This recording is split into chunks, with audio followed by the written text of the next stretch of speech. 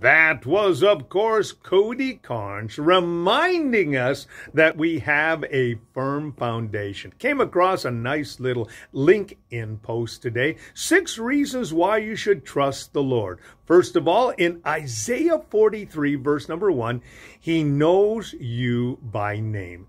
We find in Psalm 139:17 that He thinks about you. Isn't it great to know that you are on the mind of the Lord? Also as well, in Exodus 14:14, He is going to fight for you. All your battles are in the Lord. Remember that today. Also as well, in Psalm 62, verses 6 through 8, He knows and is your refuge and your strength. Also as well, in Jeremiah 29, verse number 11, He has a plan for your life. And the last one, number 6, is Matthew 28:20, one that I often quote, and that is, of course, He is always going to be with you. Isn't it great to know that you and I are not alone in our battles today? Now we have for you right now, Matt Hammond.